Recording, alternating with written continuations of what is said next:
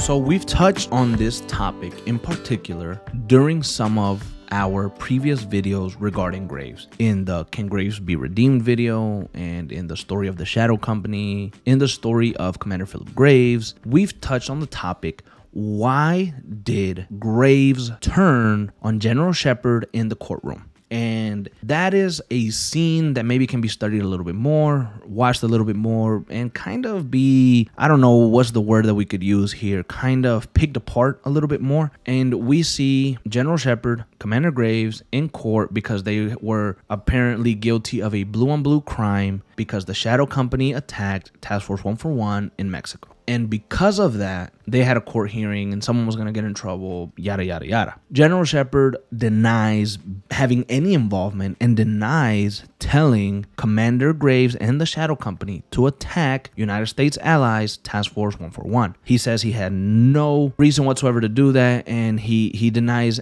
ever giving Commander Graves that order. Now, we know that General Shepard did give that order. We know that General Shepard wanted Task Force 141 eliminated. He wanted them out of the board to really clear his name and clear out anything that could come back to bite him in the ass, anything that could link him to the missiles and all the craziness that he's been doing over the last couple years with the Shadow Company and on his own. So he was just trying to cover his ass. So we know that he did it. But Commander Graves, when asked, did you act alone? Did you, decide to attack him on your own? Or did General Shepard give you those orders? Commander Graves says, yeah, you know what? General Shepard did give me the order, but I did not act on it at all. I absolutely said, no way, I'm not doing that. Didn't act on it. And with that, the courtroom kind of gasps a little bit. Kate just puts her head down and you see General Shepard being like, damn, this motherfucker. But what did he expect? What did he expect by betraying Graves right then and there? And the game portrays this as like a dog-eat-dog world or no loyalty and people turning their backs on each other. So maybe the game still wants to paint Graves as some sort of rat, some sort of snake. And I've seen that in the comments a lot of people, Graves has a lot of fans, me included, and a lot of you guys like Graves as well, but also there's some that are split in the middle, like they don't know how they feel about him, and then there's a vast majority that just don't like him. And that whole him being a snake, being a rat, kind of looking for his own benefit and trying to save his own ass is a topic that is discussed a lot among the Graves quote-unquote community or the Modern Warfare reboot community. And I think because the game kind of wants to portray him as that a little bit, and I think they try to portray him like that towards the end of Modern Warfare 2, where he starts talking shit about the military and how he says that being in the Marines was holding him back and he had to shed that skin and become something better, right? You would perceive a person like that to be a rat or a snake and a traitor, right? And then you have him come out in Modern Warfare 3 and again save his own ass by saying that he didn't follow General Shepard's orders to attack Task Force 141. But what did you expect him to do? And I think that is a very valid question. Was he supposed to say, oh no, yeah, General Shepard gave me the order and I attacked, yeah.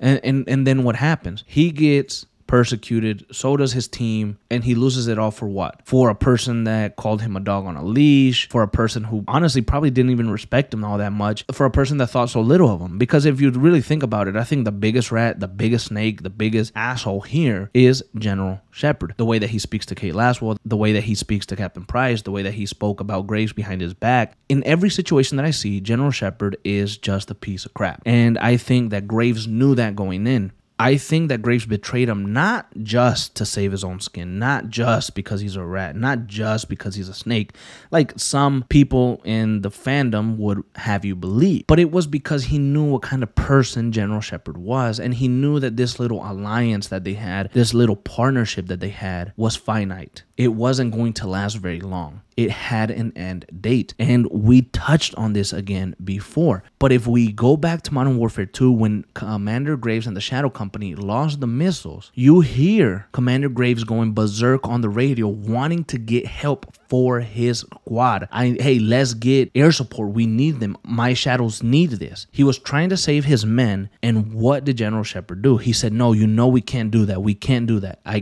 can't authorize that. And he denied Commander Graves' men help during an attack from the Russian PMCs that we now know were Connie. And I think since that moment, Commander Graves knew this motherfucker is a piece of crap and he's gonna burn me the second that he can. So Commander Graves played along for a little bit because obviously he did have something to do with the missiles being stolen. He needed to get them back and he needed to clear his name, clear his shadow company's name from that and see kind of what happens next. So he had to continue to work together with General Shepard for a little bit longer, but I think that Graves had an end date marked and he was going to get Shepard's ass. So I think that was a situation that really turned Graves off to General Shepard. And then we see Graves kind of getting along with Task Force 141 in Soap and Ghost. And, you know, we talked about how he may have not fully trusted the Mexican military or the Mexican special forces with Alejandro. So that's valid. But at some point during all that, you kind of see him building a connection with Soap. And I think General Shepard wanted Soap and Ghost to be eliminated. And I might be mistaken, but that's what I believe. I believe that he said that he wanted them basically gone. And he wanted Alejandro and everybody associated with that gone. So he wanted them to die. But Commander Graves comes out and he tells him, hey, like, bro, just leave. You guys are done. Shepard put me in charge of the operation. You guys got to get out of here. Let me handle it now. Bye. He didn't come out and say, all right, I'm about to kill you bastards because General Shepard told me to. He said, I'm going to let you guys go. Alejandro, we got to check your folk. Chill out. We're going to check you, and then we let everybody go, but we're going to use this for now until we clear up what we got to do. He gave them the, not benefit of the doubt, but he gave them the opportunity to leave. And it looks like to me that Shepard wanted them to die immediately. But Graves said, no, I'm going to give them the opportunity to leave. They can go on about their business. Maybe Graves would have dealt with Shepard later or talked to him later. But he didn't want to do that. Now his hand was forced when everything went down and it all got crazy. The shooting started, whatever. Pride took over. And then I am not going to touch on the topic of him going and quote unquote massacring a town because I have to replay that mission again to really see the details of that. So we're not going to touch that. But not providing the help for his shadows, Shepard ordering him to kill Task Force 141 really kind of turned him off because then you're ruining his relationship with, you know, future, maybe not friends, but, you know, partners that he could be with to work and stuff like that. So it's messing up his relationship and his pride. So it's messing his relationships up as well. And then you move on to Modern Warfare 3. And they kind of work together a little bit more, but it looks to me like Graves and the Shadow Company maybe want to redeem themselves a bit by helping Farah and Alex, by stopping Connie and Makarov from taking over Urzikstan. You know, he's kind of doing that stuff on his own as well. Shepard is somewhere around there, but really Graves is the one doing the dirty work. And I think through all this time and even Graves having to go undercover or into hiding for months after the incident in Mexico just pissed him off. He was pissed off to see himself not running the Shadow Company and seeing his second in command do it. He was pissed off probably not being out there. And I bet he blamed General Shepard for all of it. He blamed Shepard for messing with his time, screwing him over, getting his men killed, screwing over his relationships, causing him to lose precious time in the States and go into hiding. I think Graves blamed Shepard for all of these things. So when we get to the scene of the courtroom,